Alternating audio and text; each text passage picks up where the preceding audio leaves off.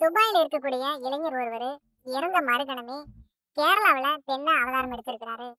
நான் படப்பாணியில நடந்த இந்த சம்பவம் அந்த பகுதியில பெரும் பரபரப்பை ஏற்படுத்தியிருக்கு. கேரள மாநிலத்தை சேர்ந்தவர் தான் நிதின் சந்திரன். இவருக்கு 28 வயது ஆகுது.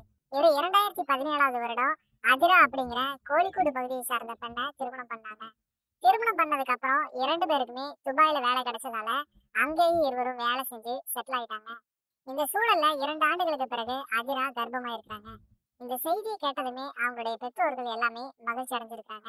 ஆனா பெரியவங்க யாருமே இல்லாம துபாயில தன்னுடைய பெண்ணு கருத்தரிச்சு இருப்பதால அந்த பொண்ணு நினைச்சு அவங்களுடைய அம்மா அப்பா ரொம்ப ஃபீல் பண்ணிட்டு இருந்திருக்காங்க. கருவுற்று 8 மாதங்கள் ஆன நிலையில துபாயில தற்போது ஊரடங்கு பிறப்பிக்கப்பட்டிருக்கு. கேரளாவில் இருக்கக்கூடிய அதிராவின் பெற்றோர்கள் தங்களுடைய மகளை துபாயில இருந்து அவங்க பிரசவத்துக்காக இந்தியா வர அனுமதி அளிக்கணும்னு உச்சநீதிமன்றத்துல மனு தாக்கல் செஞ்சிருந்தாங்க. இந்த மனுவை விசாரணைக்கு எடுத்த டெல்லி உச்சநீதிமன்றம் அந்த பெண்ணை இந்தியாவுக்கு வந்து பிரசவம் பார்க்க அனுமதி அளிச்சது.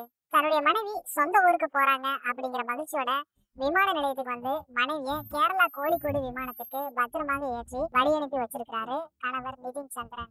அதிராவும் மே 7ஆம் தேதி பத்திரமா கேரளா கோழிக்கூடு விமான நிலையத்துக்கு வந்து இறங்கிட்டாங்க. விமான நிலையத்துக்கு வந்த அதிராவை அவர்களது பெற்றோர்கள் பத்திரமாக வீட்டுக்கும் அழைச்சிட்டு போயிட்டாங்க. கணவன் வர முடியாதால மனைவி மட்டும் பல 1000 கிலோமீட்டர் கடந்து வந்திருக்காங்க. மனைவியை பத்திரமா ஊருக்கு அனுப்பிச்சிட்டு மனைவியோட நினைவுகளோட பிறக்கப்படுற குழந்தைய நினைச்சு ஆவலோட இருந்திருக்கிறாரு கணவர் நிதின். இந்த சூழ்நிலையில நேற்று முன்தினம் அதிராவுக்கு பிரசவ வலி ஏற்பட்டிருக்கு. வீட்டுக்கு அருகே இருக்கக்கூடிய பிரபலமான தனியார் மருத்துவமனையில அனுமதிச்சிருக்காங்க. இவங்களை அனுமதிச்ச அதே இரவு நேரம் துபாயில இருந்த அவரது கணவர் தூங்கிட்டு இருக்கும் போதே மாரடைப்பினால இறந்துட்டாரு. அவர் இறந்த சில மணி நேரத்திலேயே அதிராவுக்கு அழகான பெண் குழந்தை பிறந்திருக்கு.